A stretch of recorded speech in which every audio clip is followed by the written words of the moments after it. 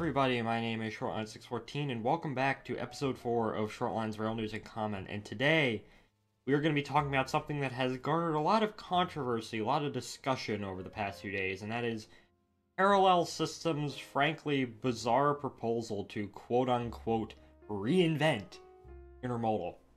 Now, what is Parallel Systems? Parallel Systems is a Silicon Valley tech transportation company founded by 4 former SpaceX employees, and they seek to revolutionize intermodal through this bizarre design of theirs. Let's take a look. Let us scroll down and see what their proposal is. There it is in all of its glory, which is, instead of the traditional intermodal train with a locomotive and well cars and whatnot, you have a pair of autonomous battery-powered trucks that you slide underneath an intermodal container, much like an old road railer, that are coupled using magnetic coupling that can go up to 50 cars or more, that can go directly to origin to destination without any engineer, conductor, or specialized locomotive or stuff like that.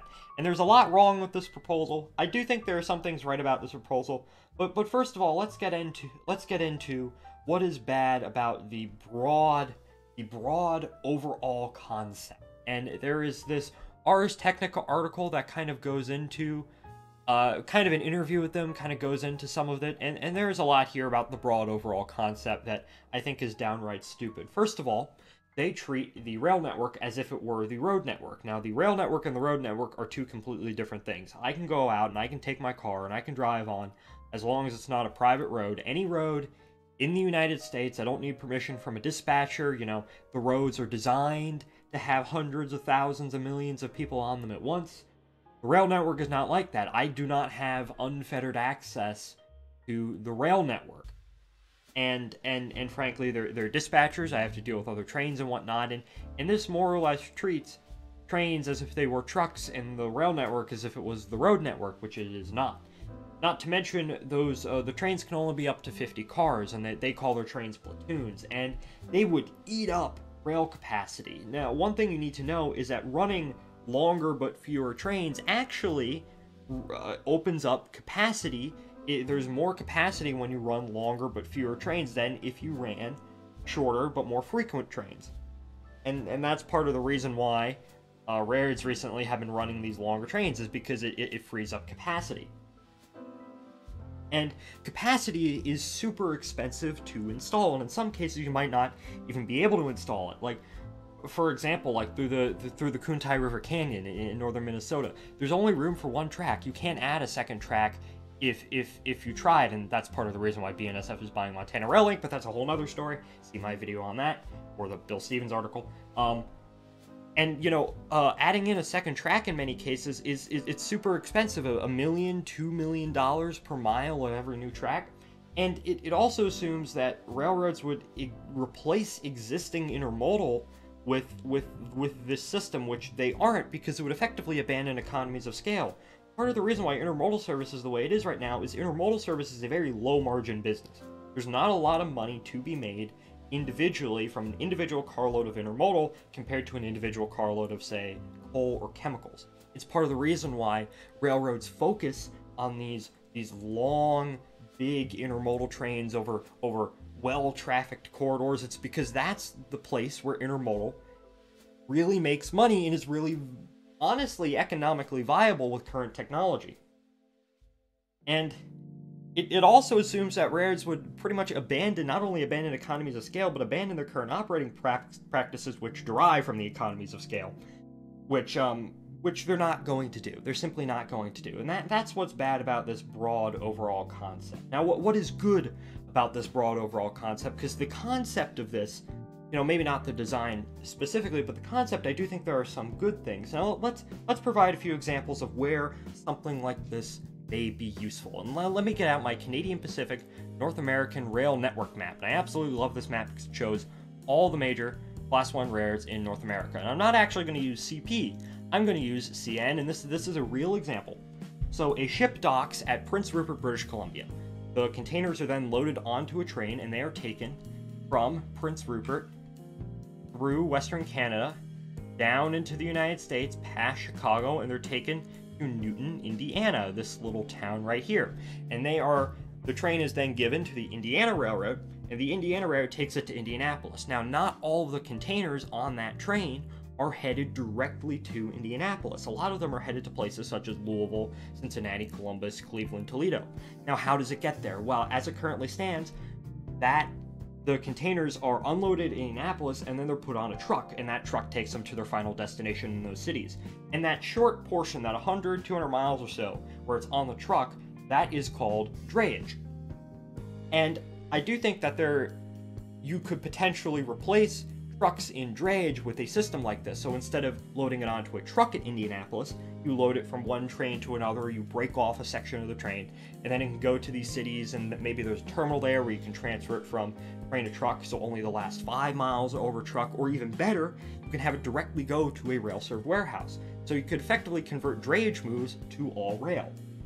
And I do think another place where this would work exceptionally well is in port-to-terminal transfer runs. Now let's look at Long Beach. Long Beach has been in the news a lot recently because there's a backup of ships there, and there's a lot of ships waiting to get into Long Beach. And part of the reason why it's so congested is the Port of Long Beach simply does not have enough space to store all the containers at once. So what could you do? Well, you could run shuttle trains from the Port of Long Beach to an inland storage area where you can store those containers, simply get them out of the port, allow more stuff to come in, send them to your inland storage facility, and then they can wait until it is time for them to be loaded onto an intermodal train and shot off across the continent.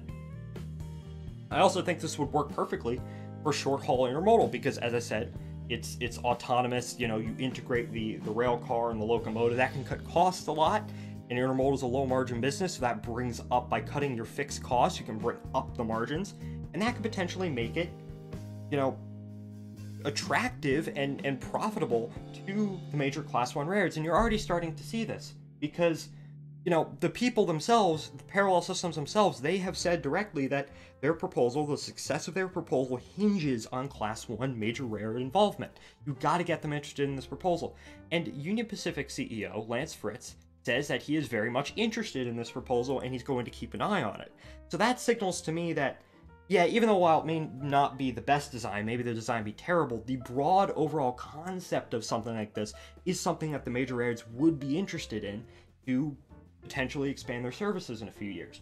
And not to mention, it has the potential to revive, you know, branch and secondary lines and, you know, tracks that used to go to an industry and whatnot, because those can become rail served again, because it's all rail. Now, what exactly is good about this design? Now, there are some things I think are good about the design. The fact that it's autonomous, cut costs. The fact that it's battery powered, environmentally friendly. The fact that it integrates rail car and locomotive into one, also cuts costs and maybe even cuts down on total complexity. Now, there is a 500-mile range, but I don't think that's going to be a big of a deal because what this would actually be used for is more of those shorter haul intermodal moves that are not over 500 miles. And not to mention, battery technology is getting better, so maybe that could be a potential improvement. And in this Ars Technica article, I know it's just a painting, but this concept of the micro terminal, where you can basically make pop-up intermodal terminals anywhere where you have a stretch of track and a gravel lot. And you can make mini intermodal terminals for a lot of these services. I think that is an exceptionally good idea. Now, of course, what is bad about this design? Well, for example, the main thing is that it has two non-connected trucks. It's not an actual rail car, it's just trucks you slide underneath the container. Kind of reminiscent of the old road railers, although not exactly. A closer example would be the Long Island Railroad's. They basically tried something like this in the 1980s and it didn't work. It was unreliable as hell. It just didn't work. And magnetic coupling, I don't understand why they went for magnetic coupling instead of traditional couplers. Traditional couplers are heavy, so I guess that cuts down on weight, which would be my guess. But that makes it so that you can't interface this with any other traditional rail cars and effectively isolates these trains their own little bubble. They can't be attached to a larger train. So if you have, and not to mention, you know, I'm going to assume that 50 car limit is based off the strength of these magnetic couplers and whatnot, and the strengths of the forces and whatnot. And, you know, you can't, for example, take a train from point A, from a port to an inland area, have it break apart, and then you could have it go to its different locations. You have to run, you know, instead of running one train that breaks apart into 5 trains, you have to run 5 individual trains, which, as I said, eats up capacity. And, yeah, as I said, the broad overall concept isn't bad, but it's just this design. Now, what could be improved about the design? Well, go for something more traditional. Instead of having 2 separate trucks, simply convert an existing intermodal car to be self-powered, an existing well car. I know people have thrown around proposals of converting switcher frames or something like this. Replace the magnetic coupling with standard coupling. That's just a given and whatnot. And honestly, instead of this, converting it to a standard well car, that would allow double stacking. Some lines are only where they're short haul intermodal. A lot of lines out there, they're only able to handle double stacks because of the well cars, because the well cars lower the height of the containers and whatnot, and plus well cars can actually support double stacks, which I don't think this can. And let's be honest, designs like this have been around for a real long time. I think in the mid-1960s, John Nealing, the professional iconoclast himself, and Theodore Caulfield, they proposed the integral train concept, which is not the same, but it is remarkably similar of you know, merging kind of locomotive and rail car and stuff like that. And honestly, I feel like something a bit more akin to that would be perfect for what they're proposing here. Now, a lot of people out there are going to say, a lot of people have already said that this is a grift. And I'm going to use an example because the people involved in this, they come from the aerospace industry, and I'm interested in aerospace, and I'm going to use an example from the aerospace industry. Every now and then, you will see an aerospace company come out, they'll pop up out of nowhere, and they'll come up with a big, fancy proposal with a lot of nice renders, and they'll get millions of dollars in funding, and then they will disappear. You won't hear from them again. And this is somewhat common. This is somewhat common within the aerospace industry. There was a group that was, wanted to build a ring station, or there was another group who wanted to mine asteroids, or half of what Blue Origin does could arguably fall into this category. Where are my engines, Jeff? But one of the first things when these proposals come out, the first things that everyone in the aerospace industry asks when a proposal comes out is, where is your hardware? Because hardware is everything. It is an entirely different thing to say that you're going to do something and put out a fancy render. And then when you actually have hardware, that tells everyone that you're actually serious about it and it's not just a grift. So, aerospace industry grifts are far worse, and it's a lot of work to put into a grift. So personally, I don't think it is. I know I'm probably going to get a lot of disagreement on that, but, But in summary, what do I think of this? Well, terrible design, good concept, terrible design. And I honestly think something like this should be tried. We should be trying stuff like this. And sure, we're not going to get it first time. Sure, you're going to have your fair share of people who will just write it off as a stupid idea and whatnot, or as a grift or whatnot. But honestly, when you look back at the history of railroads, most good ideas were tried a few times before they succeeded. Intermodal, for example, was something that originated in the 1920s, and it didn't work, mostly due to government regulations and whatnot. And it was tried. You saw TFOC and flexivans and whatnot. And eventually, we got the system that it is today. So I do think something like this is worth trying. I am going to keep an eye on this. If it does truly turn out to be a grift, I will correct myself. As I said, I don't think it is. And generally, yeah, I think this is maybe not this design, but the fact that people are considering this concept, a concept like this, is a step in the right direction. Anyways, thank you all for watching, and I will see you all in the next one. Goodbye, everybody.